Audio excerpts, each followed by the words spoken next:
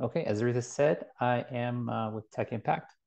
And for those of you who don't know who we are also a nonprofit. And our mission is to use technology and leverage it to help advance social impact through our clients.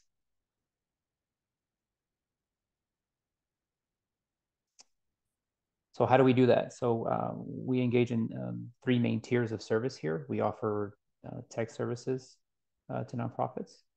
Um, we analyze your needs and then set you up with technical solutions that fit um, your needs and then help you deliver your services to your clients. We also manage some nonprofit education and training programs. Very helpful. They're available on our website if you want to take a look around and broaden your horizons in terms of technology and security. And we also have workforce development programs as well, which are very, very crucial to help shaping young minds and providing that much needed workforce for the future.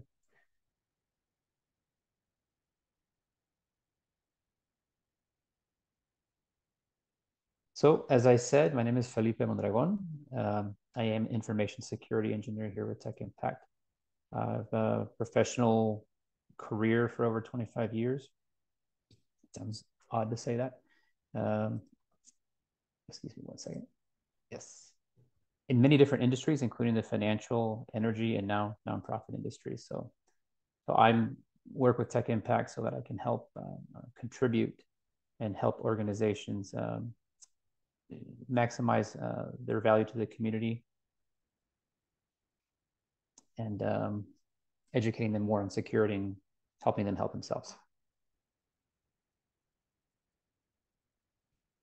So today we're going to talk about why nonprofits are so heavily targeted by cyber threat actors.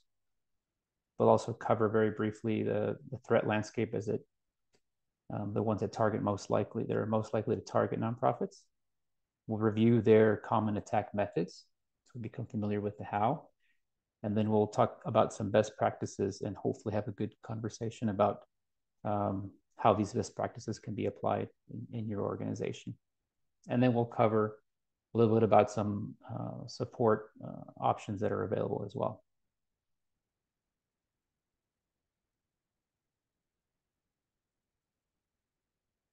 So let's start with the why. So as we know, cyber attacks happen universally across the world to all industries, but nonprofits especially are heavily targeted.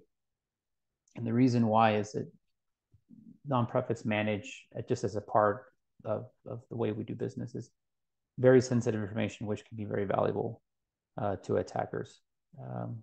And you put that together with the fact that many nonprofits don't have the sophistication or the budget to support full security programs, like for say a bank might, or a large organization that's developing innovating new technology. So you put those two things together, and it creates a situation where they're easy targets for attackers.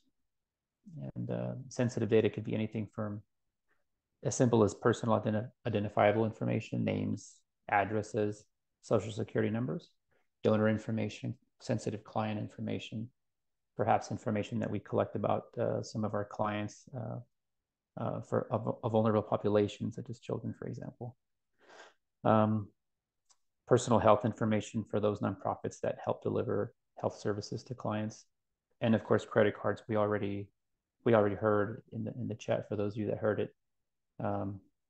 One of you, your donation page was hijacked on your page. That's a very common attack vector, actually. And underfunded IT security budgets. That's important to realize that security is not just about, say, cybersecurity. IT and the management of IT infrastructure is very important as well. And also understaffed. So those of you who are fortunate enough to have sophisticated cybersecurity tools, unfortunately, the level of sophistication of these tools is not quite where you can just turn it on and let it run on its own. There still should be somebody monitoring those tools, monitoring the output, and maybe putting together two separate events and responding to them. So understaffed is also a huge issue. Or maybe you have the staff, but they're not properly trained. Another big issue as well.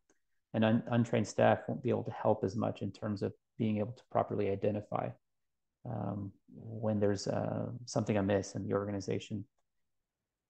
And the last one is very important as well. Unprepared for incidents, we see this quite a lot.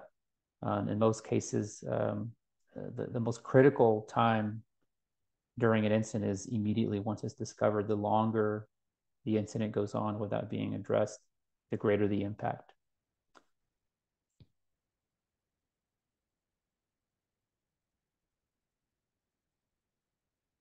So here are the threat actors. And when I say threat actors, these are the different categories. I mentioned earlier before different industries, and different industries have their own specific profile of threat actors that target them based on what they have that's of value. And as I mentioned before, nonprofits have a very specific profile in that they have valuable data and information, and it's poorly, in some cases, poorly secured. Also, the value of that data can vary wildly between different organizations, but in general, it's an easy target for cyber criminals.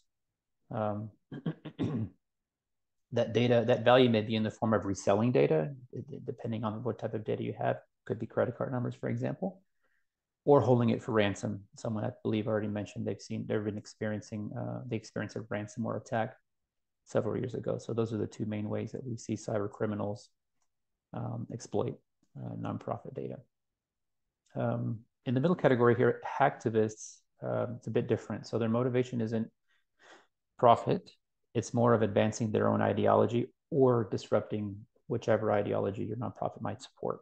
So in that bucket, what we see more is more of just defacing of websites, for example, deletion of data, or just essentially disrupting operations for that nonprofit. So whereas the cyber criminals will sneak in or infiltrate or attempt to trick you into giving information, the hacktivists will simply find a weak spot in your organization and exploit it immediately to cause that disruption. And insiders is a unique category because it's important to note that an insider may not necessarily be a malicious person within your organization. It's most often actually accidental. So going back to the previous slide about untrained staff, inadvertent sharing of sensitive information, which can cause a major impact for your organization in terms of loss of trust from your donors, from your client base, as well as in some cases regulatory fines as well. So the insider one is most often overlooked, but also very important because it could be anyone in the organization. If they're not properly trained, not only on the value of the data they're working with, but the ways that they should be securing it when they process, share, or store that data. Any questions so far? Okay, I'll move forward.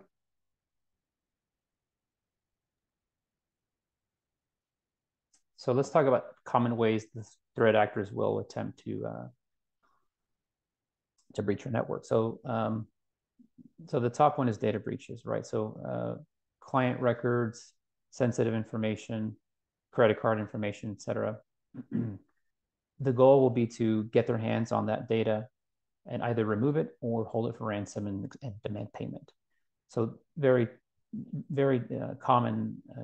You see it together with phishing attacks. So the phishing attack will be launched against your organization or one of the users specifically in your organization with the goal of getting access. And then once that access is obtained, then they either go in and encrypt the data, or they'll take it, email it out, or share it out through the SharePoint drive itself.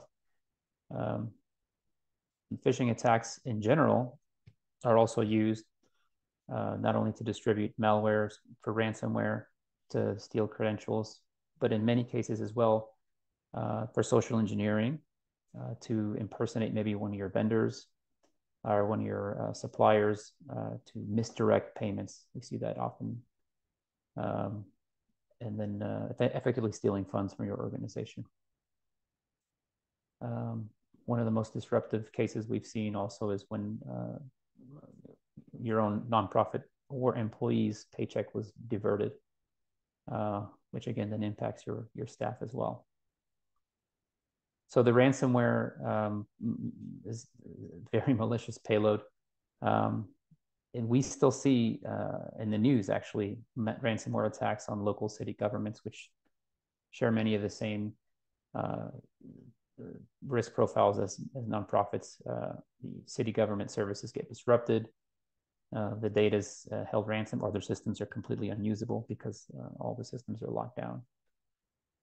In some cases, not receiving the data even when they pay the ransom. So it's a very difficult challenge to overcome.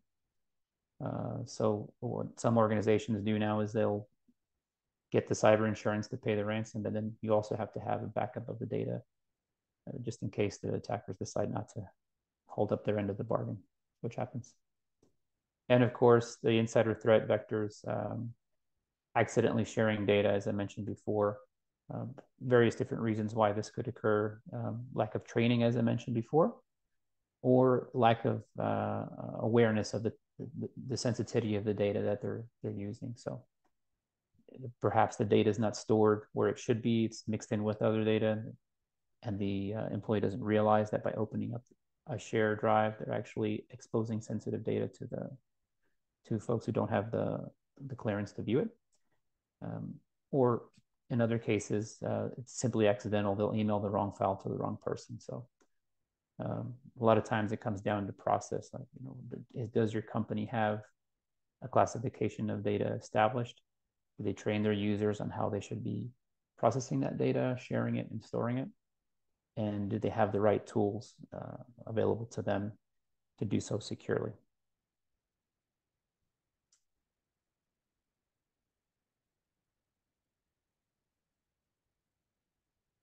Moving on. So let's talk about some best practices your organization should, and if you haven't done it already, definitely prioritize this. The multi-factor authentication is probably the number one solution to many of the issues that we've talked about today. And we hear many times organizations push back and say, well, not all of my employees have a phone, or we don't have company phones. Our employees don't want install any applications on their personal phones. So it becomes really an issue of accepting risk. So those of you facing those challenges, I strongly recommend educating your users about what exactly is happening when you're not agreeing to adopt the multi-factor authentication policy at your organization. And they're effectively accepting that risk that if there's a breach on their account, then they'll be the ones who will directly be responsible for that. So again, I can't stress this enough. The multi-factor authentication is if you don't already have it enabled at your organization, should be the number one priority for this year.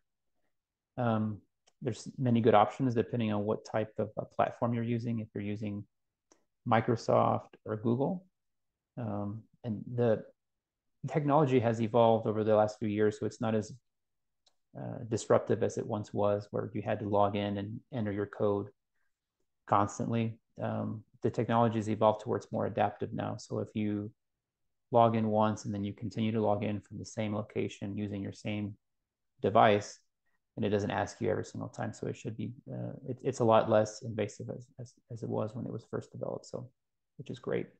You always want a good balance between security and the ability to continue conducting business at the organization. The second one here is patching and updating your system. So what that means is whether you're using Windows, which is what we often see, or MacBooks, or even Pixelbooks, whatever system you're using to process information at your organization, it's very important that you keep those inventoried and updated with the latest security patches. So I mentioned before, the threat actors, one of the footholds they look for is a weakness in the system. And those weaknesses are very well published. And so if you neglect to patch and keep those up to date, then it's like leaving all the windows and doors in your house unlocked. Eventually, someone's going to walk in. So the third one is unique in that policy. So we see a lot of nonprofits struggle with writing security policy, and they get caught up in which template to use or the language within it. The real purpose of a security policy is to align your organization with a particular cybersecurity framework. So what the framework is, and there's many different frameworks, but there's frameworks developed specifically for small business and nonprofits, where it simplifies the security controls and it lines them out in terms of what you should be doing and how. The policy, all it is a formal way of letting your organization know and others that our nonprofit is aligning ourselves with XYZ security framework, and we are striving to perform XYZ activities to support the adoption of that framework. So you'll see malware policies, access policies, data retention policies. So they don't have to be complex, but they do have to be comprehensive. And it's very important also that your policies are published so that everyone in your organization understands them. And there's supporting procedures so that folks are actually adopting that practice. But a policy in itself isn't going to stop a cyber attack against your organization, but it helps foster that culture within the organization to change the behaviors of your employees, to make them less likely to either accidentally share something they're not supposed to share, but more importantly, again, develop that security culture within your organization. So cybersecurity training and awareness is something I'm sure you've heard about. Maybe some of you are already doing that in your organization, which is great. And it's educating your users about what the best practices are that the organization is striving to follow, and also training them in terms of how they integrate that into their day-to-day.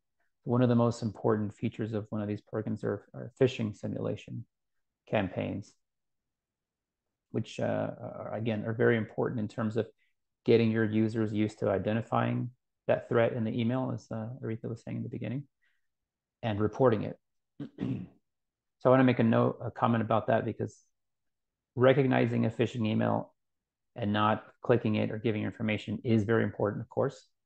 And that's usually tracked by click rate. So if I were to send all of you an email, a test email today, we would measure who clicked on it, who didn't click on it, to identify how aware and how well trained our staff is in terms of recognizing the threat. But the second piece of that, in my opinion, more important, is the reporting. So what that means is when you receive that suspicious email, you look at it, you recognize that it's suspicious. I'm not going to click on this. I'm not going to enter my password, whatever it is.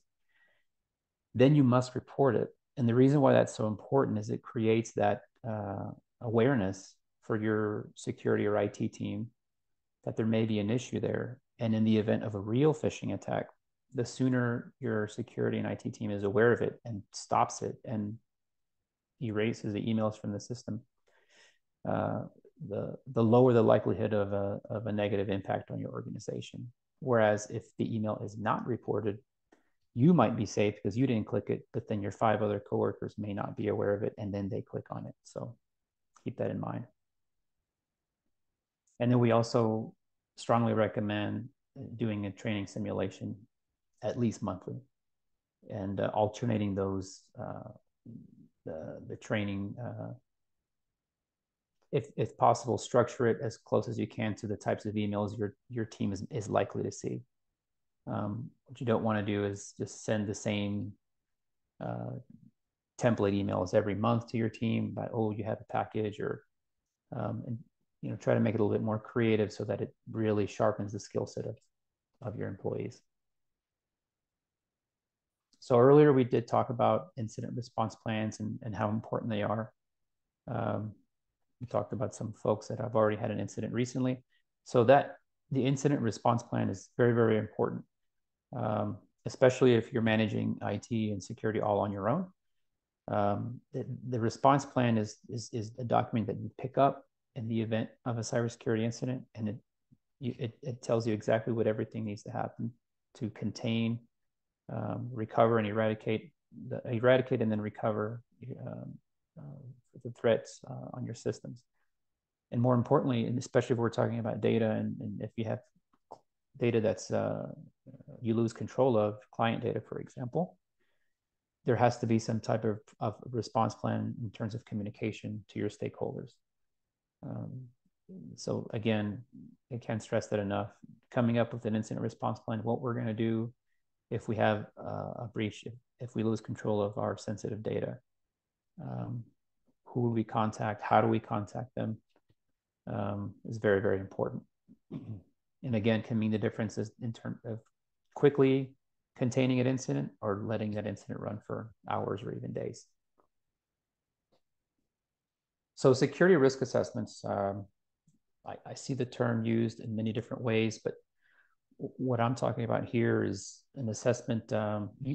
Perhaps you've done one for your cybersecurity insurance provider where they send you a link and says, click yes or no. Do you do this? Do you do that? Do you do this? Those are good to do periodically, but when I say a security risk assessment, I mean going a bit deeper and analyzing your organization data flows in terms of what type of data do we take in, what do we do with it once we have it, who has access to it, where do we store it, and then evaluating your network as well. Do we have a firewall in the office, access points?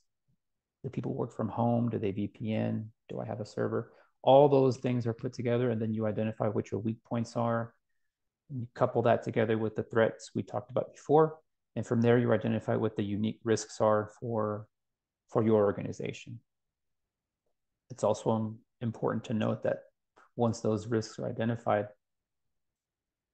those risks are going to be with you until there's a material change in the way you do business. So think of it as this a risk, a security risk. You have to, once you're aware of it, you have to manage it consistently. And vulnerability assessments as well are a piece of a good security assessment. It's more of a technical piece of it, where your website, we talked earlier about a hijack website. So vulnerability assessments help identify those weak spots in your company website, so that you're able to go and plug those holes before an attacker sees it and is able to exploit it. Any questions on the best practices? Yeah, Felipe, we have a few questions that came in the chat during this portion. Clarissa is asking, what kind of assurance can we obtain from third-party vendors that our organization might be working with? An example would be a donor database or payment platform. What kind of questions might they be asking to make sure things are secure? That's a very good question. Sorry, what was the name? Yeah, the question came in from Clarissa. Clarissa, that's a very good question. So what you're talking about now is an entire section within, which should be an entire section within your security policies, is supplier risk management. So when you hire a supplier, let's call it donor management as in your example. So you're hiring that supplier to do something for you, but it's ultimately your data and you still own the risk. You just transfer that risk to them. So you have, as you've rightly asked, you have to make sure that whatever controls you would use if you were performing that duty, that they have in place. So one simple way to ask is, depending on the size of the organization, if it's a large, well-known national provider, they should have that information ready to go, and you ask them for an audit report on their security controls. One of the popular reports is a SOC report, and they'll have it on there. Or you can simply ask them to send you the last audit report on their security controls, and they should have that ready to go. And not only that, but you should also review it at least once a year to make sure that they're staying on top of the controls that they have. So within that report, you should see these are the threats that we're managing. These are the how we control your data and how we secure it from those threats. Perfect. Felipe, Judy is asking a question. It says, my nonprofit exists solely in the cloud with only one part-time employee. The rest of us are volunteers using our personal computers from our home. How does this magnify our security issues? Yeah, so using personal devices. So let's start with the cloud only. Cloud only is great. Huge fan of the cloud only. It makes securing the network a lot easier because there's less moving parts. And your cloud provider, assuming it's one of the major providers, adds that level of redundancy. However, if you don't have a good data management strategy, which means containing the data and securing it as we talked about before, when you introduce unmanaged computers into the equation, which are like personal PCs, there's no way to control whether that PC has the correct security controls, for example, anti-malware software, how long that computer has gone without being patched, could have an unpatched version of Windows. It could have a threat on it at the moment. So the way to mitigate that is to control what data can get on it. And ideally, you don't want anyone saving any data on their personal devices, on their devices at all, even if we're talking about company devices. So if you can develop a good data loss prevention program where you control what data, the data security within your cloud platform, users can log in, manipulate the data there, but they shouldn't download it to their computer and share it out of there, because that's when you can run into issues. Great advice. Janice and Amanda both had a similar question related to MFA, multi-factor authentication. What recommendations do you have on that on that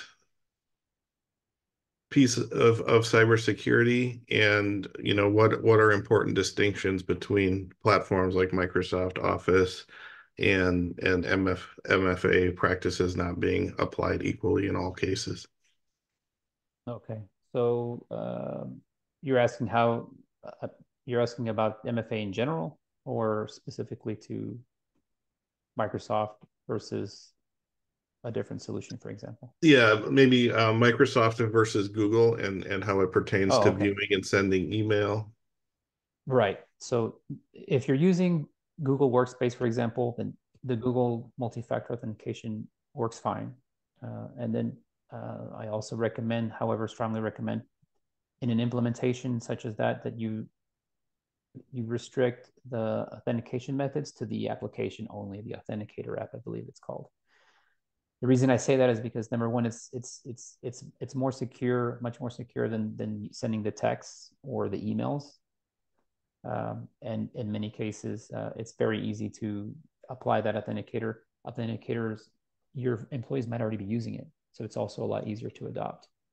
If you have Microsoft, same advice. If you have Microsoft, I definitely go with the Microsoft solution. It's very robust, much more robust in terms of customization than the Google, simply because with the Microsoft option, there's a lot more moving parts within a Microsoft environment than there is. Google's much simpler. But with the Microsoft, it's one thing important to know, because what we see quite often, especially with smaller nonprofits, is the implementation of MFA is done in a legacy format where you turn it on by individual user.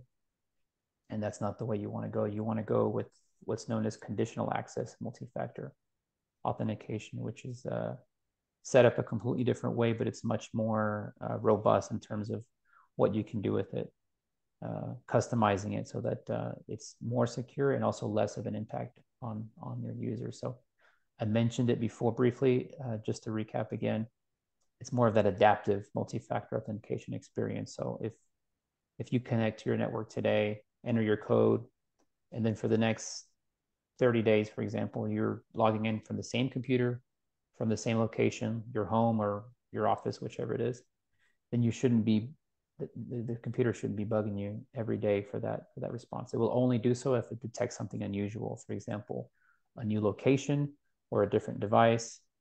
There's a few other attributes it looks for. So it's a much smarter system, and which helps reduce the amount of disruption to the user.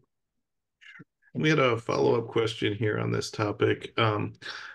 They're stating they have MFA on all of the individual emails, but they're unsure of how to use the MFA when multiple people need access to a shared email account. Yes. Yes. So that's a tricky one. So number one, if you're shared IDs, you want to reduce that as much as possible because it comes with its own set of challenges. But if you absolutely must use a shared mailbox, another way you can do is there's different ways you can configure it. So you can maybe even configure that what only one person actually logs in, and then you provide access to that mailbox to other users. But another way to do it is there's third-party tools, and I don't know, I can't remember them off the top of my head, but there's a third-party tool you can implement where everyone can share kind of that the authenticator, for example. So it won't just go to one person's phone. It'll go to like 3 different phones. But you definitely do want to still secure that that account with MFA. So your 2 options there is configure it on the email side, or get a third-party tool to help you share that authentication between the 3 people. Is that third-party tool called 1Password? It's one of them. Yeah, I think there's a few others. I think several of the major password vaults providers have that tool as well. So just a question of finding the one that works for you. But what you're looking for, just the keyword you're looking for is OTP, which is what the terminology the tools use, which means other than password, which is what they call the tool that generates the codes. Thank you. And we have one more question before we leave this section. It's a little bit specific, but are you aware of any grant opportunities available that apply specifically to cybersecurity or the implementation of cybersecurity tools? I'm not aware of any off the top of my head, but I know there are specific organizations dedicated to helping nonprofits advance their cybersecurity strategies. Um, again, I don't know them off the top of my head, but perhaps we can send it with when you send out the presentation. But also, if you Google, nonprofit cybersecurity, you should find there's 1 or 2 organizations that I found in the past that offer support. Now, in terms of grants, I'm not sure. I think that may be something you'll have to look for more at the local level. But I am aware that Microsoft, it's not really a grant, but they do offer very special pricing. So special pricing for nonprofits. I think that also expands to the licensing that you would need to get their security tool sets. So for example, if you're already a Microsoft customer, maybe you have a lower level.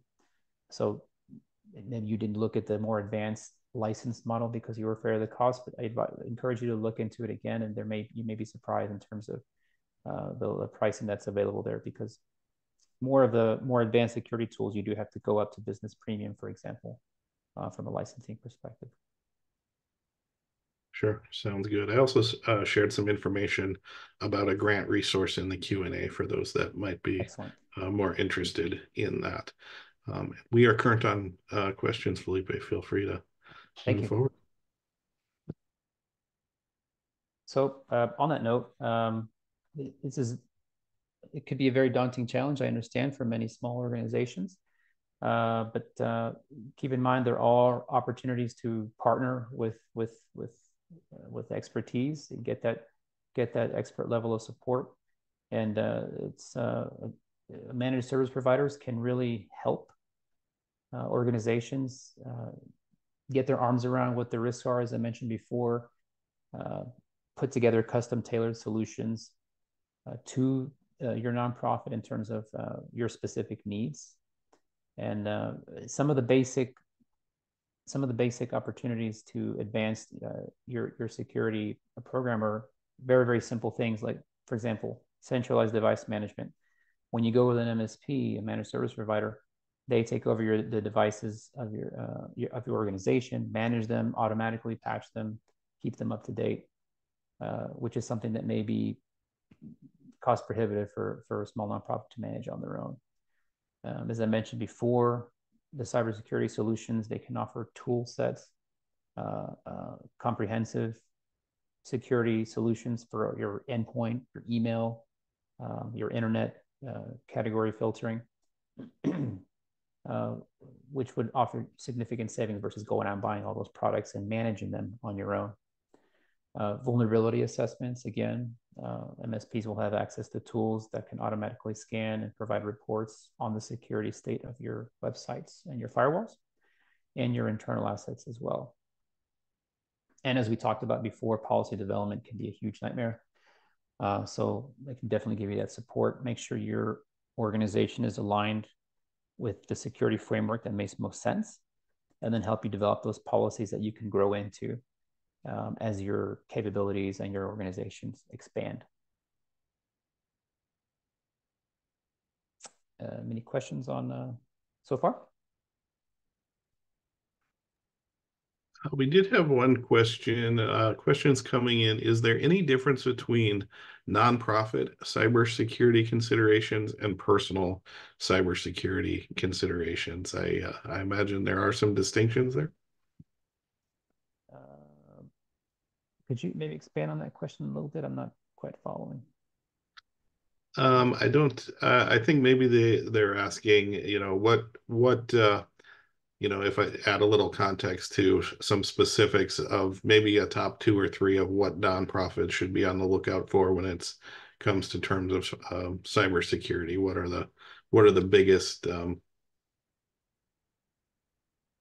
biggest areas that cybersecurity attacks come from? Yes, and okay, so no, I see. So it's very closely aligned actually, because many of the attacks that we've talked about so far are very similar to the ones that we'll see on a personal individual level. And so right off the bat, the email system is the most critical system to secure and protect, along with the identity and access side. So those two, email security. So when I say email security, I mean protecting your email system from malware, from spam, and also make sure you track, protect the information that's within the email system from misuse. One of the things that we see more often when email systems get compromised is from there they gain access to other contacts within your email system, and they start emailing to your contact list, and it just spreads like wildfire. So email system security and multi-factor authentication are the top 2, which both personal and for nonprofits. You may have, some of you may not have been in the meeting before, but your email on the personal level, your email account is one of the most critical and most sensitive pieces of information, because if you lose control of your email, then the attacker can then change the passwords to everything else that you have that they find within your email, and then that would be an absolute nightmare to unravel. So definitely, if you don't already, you should have multi-factor authentication on all of your email addresses. Make sure you have complex passwords. If your email system supports it, use passphrases, which are even better than passwords and harder to crack. And but definitely that multi-factor authentication is super important. And again, use the Authenticator app versus texting or an email to get that code. It's the most secure way, and it doesn't cost anything. So definitely 100% use that tool. So, and on the nonprofit level, I'm going to add a third one here, because one of the other most common attacks we see is the social engineering attack, where an organization is tricked into changing payment information for a vendor or an employee. So actually, one of the strongest controls against that attack is not even it's a business process control. So what I mean by that is have a control within your accounts payable or accounting, whatever you call that department, to where none of that information is changed unless you speak to a trusted contact. and they confirm that they actually want to change. In other words, don't just go off of an email. So training your accounting and your AP staff on that control and embedding it into your policy and procedures will go a long way to helping prevent victims, your organization being victim to one of those attacks and having money stolen. Because even if you have the proper security around your email system, as we all know, security measures can be circumvented. So one of the things we always say in security is that it's a layered approach, right? So definitely also keep in mind that those business process controls are also very important to round out your security program at your organization.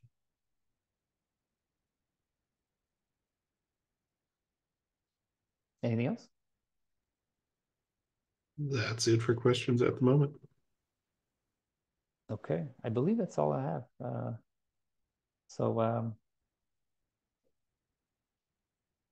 Yeah, if there's any other questions about anything we discussed, is there anything in the chat?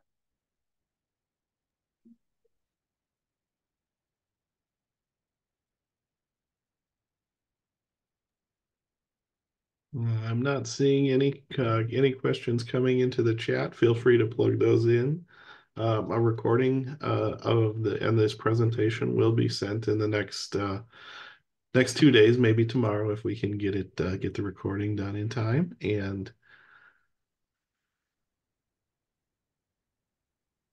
we are happy to get that to you as soon as we can. We did have one question pop in I here. just saw it. Yeah. Yeah, go ahead and respond. Yes. Yeah, the authenticator you can mix and match. So I use my Google Authenticator for a lot of different applications, and I use both. And you can use both, whichever one you think is you like better. But yes, you can definitely do that. Sorry, the question was, can you use the Microsoft Authenticator with Google email and vice versa? And the answer is yes. We had one question come in the chat. Can you offer an opinion about the security of Google Drive? So Google Drive has basic security. When I say that, it's designed to be easy to use and easy to share information, but you have to be very cognizant in terms of sharing, what type of sharing you're doing. You have the option to let people view what they're looking at and edit it, but that's about it. Versus on the Microsoft side, you have more complex sharing options where you can configure it to where you can share a document that no one can copy any data out of it. So there's a deeper level of controls you can add with on the Microsoft side. But so with Google, it's the security it works well, but it's just limited in terms of options. So as long as you're cognizant in terms of when you're sharing, and also at the administrative level, if you want to allow your users to share, it's also something that should be considered as well. Maybe you only want one person deciding that for the organization versus everybody. But again, it all comes down to your data management strategy for your organization, which is knowing what data you have, how it should be secured, and making sure your users are well trained as well. Leanne is asking, in your experience, do cybersecurity insurance companies provide any value to nonprofits through evaluation or training and awareness? I'm not sure on the training and awareness side, but I do know that they do offer organizations, as part of their onboarding, they perform assessments for them. They do provide, some are a little superficial in terms of they're looking at your website, anything publicly available. They don't do anything in depth. So while most of those tools are more for managing the risk profile, and it's more benefits the security, the insurance company more than you, I would definitely not rely on that alone. Let's put it that way. I would treat that as a nice extra, but definitely wouldn't treat that as, I wouldn't rely on those as the sole secure way of checking my security posture or training my users. Sure. FC Development is asking, how should we implement SSO for SaaS accounts for our staff. Can every app use SSO? If they are SaaS applications and if they're supported. So for example, if you're using Microsoft has an SSO capability, but then you'd have to check with the application itself. If it's a large, well-known application, like many folks use Razor's Edge, for example, if you go to the vendor website and search, it'll tell you, yes, we support these single sign-on solutions, and then from there, if you see that that's supported, then you can definitely, there should be a connector there, so there should be no problem set up. And I believe as long as you're using one of the top vendors, Microsoft, Okta, for example, you shouldn't have any issue. It's when you get with the smaller providers that you may run into that problem that they don't support it. Sure. And Judy is asking, what is the Microsoft management platform called? What do you mean by management platform? Judy, if you're still here, if you could help us elaborate on that question in the chat, we will pick it up. If Judy means like, I think, well, if she's asking about like a administrative console or something like that, there's many. There's several different ones. So depending on the level of licensing you have, I think the most basic one is the admin.microsoft.com, where you can, at the very basic level, administer identity and access for your users and your very basic email exchange options. If you go one step higher, then they have the security console, which is security.microsoft.com.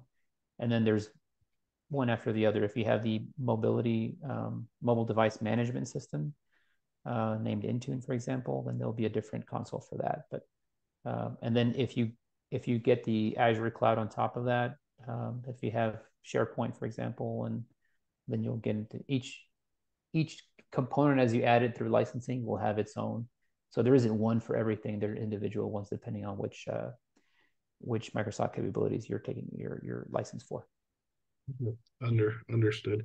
We have one more question. Mario's asking, in the example of his organization having multiple platforms, Office 365, Monday.com, QuickBooks, Adobe, etc. He's saying, I wonder if we can or should try to reduce the number of platforms to offer easier training and management related to cybersecurity to our organization. And is that considered a recommendation from your perspective, Felipe? Yeah, well, the basic recommendation for any organization is think about everything your organization does and everything they have. We call that an attack surface. So similar, like if you have a house, the larger your house, the more ways to get in there's going to be, and the more difficult it is to secure. So if you can minimize, if you have, for example, two products doing essentially the same thing, you can minimize that. That'd be great. But if you have a business need for all those platforms, and that's fine. It's just a question of knowing what those are. So having a good inventory of all the applications your organization uses, what type of data they are processing or storing or sharing, and then level of criticality. So as long as you have a good inventory of what you're using, how and why, and then you're securing everything, each one of those platforms probably supports multi-factor authentication. So make sure that's turned on. And if there's a way you can consolidate that using SSO, that makes the management a lot easier, especially if you use like a combination of SSO and MFA. So that would be something to look at if you find that, yes, we have 10 or 15 applications, but we need them all. Then SSO and MFA together for all of them is one way you can easily manage them all rather than individually, because it would be very cumbersome for your staff to have to log into 4 or 5 different applications and do that MFA challenge 4 or 5 times a day. So. Sure. Thank you very much, Felipe. And for the attendees, I know there can be very specific cases related to cybersecurity. I shared a number of links in the chat today to get more information on these topics via TechSoup and Tech Impact. So feel free to review those. Maybe we can include those in the send tomorrow, Aretha. And with that, I think we will close that out. Aretha, feel free to close us out. And thank you, Felipe, for the presentation. And thank you, attendees, for being here this afternoon. Yeah, this was so, so good, Felipe. I learned a lot, and you can tell how people were engaged in the conversation, that they were really, having those wheels turning. So thank you so much for being here and your great presentation. No, thank you both as well. All right. Have a great day, everybody.